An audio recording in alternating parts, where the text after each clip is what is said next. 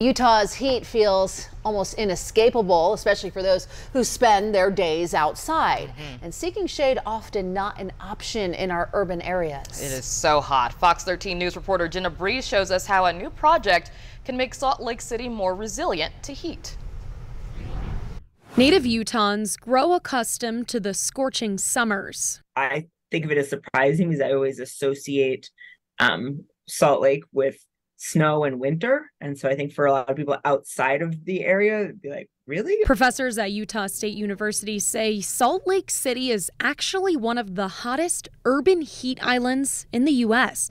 and are working to develop heat index maps. This can really help us to understand the distribution of the extreme heat, and we can identify which communities are most subject to this heat. Wei Zhang is leading the project funded by NOAA, recruiting volunteers to be citizen scientists and help collect the data this Saturday when it will be close to 100 degrees. If you think about going up into the mountains, into the neighborhoods that have greater tree canopy, you might have cooler temperatures. And if you go towards the airport where you have, less tree canopy, a lot of black, dark surfaces, a lot of buildings that trap the heat, you're going to have much higher temperatures. Volunteers will drive along specific routes over 3 separate 1-hour periods using a device attached to their car to collect data.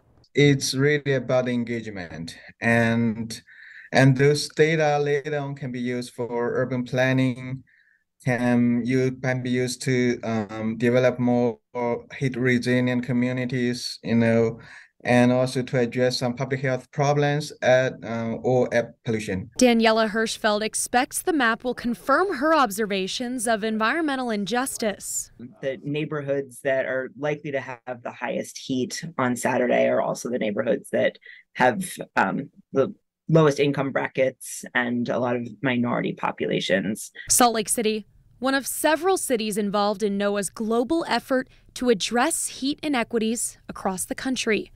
In Salt Lake City, Jenna Breeze, Fox 13 News, Utah. Now, the professors are still recruiting volunteers for data collection for this Saturday, the 15th. Volunteers will get a $25 gift card for helping out. You can learn how to get involved on our website, fox13now.com.